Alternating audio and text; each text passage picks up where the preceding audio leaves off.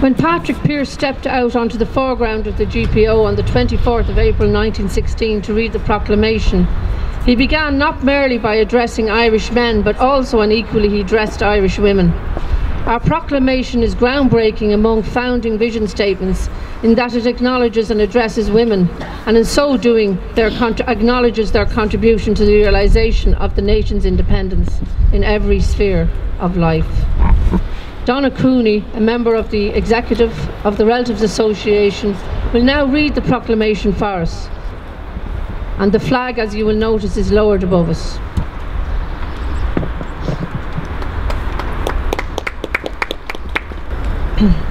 Irish men and Irish women, in the name of God and of the dead generations from which she receives her old tradition of nationhood, Ireland, through us, summons her children to her flag and strikes for her freedom.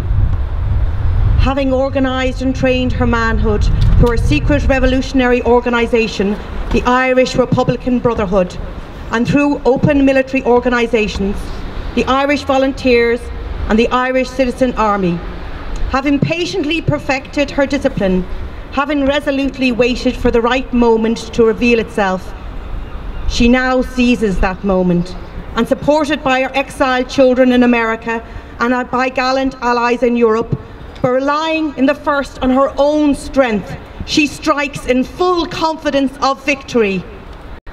We declare the right of the people of Ireland to the ownership of Ireland and to the unfettered control of Irish destinies to be sovereign and indefeasible. The long usurpation of that right by a foreign people and government has not extinguished that right, nor can it ever be extinguished except by the destruction of the Irish people. In every generation, the Irish people have asserted that right to their national freedom and sovereignty. 6 times during the past 300 years, they have asserted it in arms, standing on that fundamental right and again asserting it in arms in the face of the world. We hereby proclaim the Irish Republic as a sovereign independent state, and we pledge our lives and the lives of our comrades in arms to the cause of its freedom, of its welfare, of its exaltation among the nations. The Irish Republic is entitled to and hereby claims the allegiance of every Irish man and Irish woman.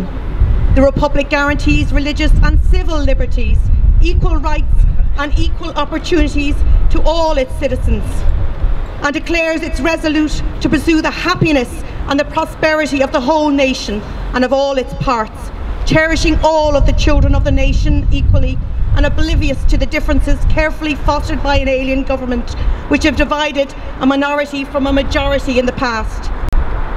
Until our arms have brought the opportune moment for the establishment of a permanent national government, representative of the whole people of Ireland and elected by the suffragettes of all her men and women, the provisional government hereby constituted will administer the civil military affairs of the Republic in trust for the people.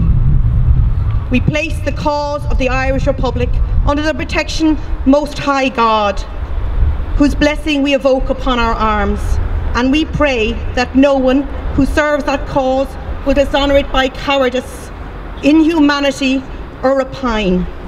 In this supreme hour, the Irish nation must, by its valour and discipline, and by the readiness of its children to sacrifice themselves for the common good, prove itself worthy of that august destiny of which it is called.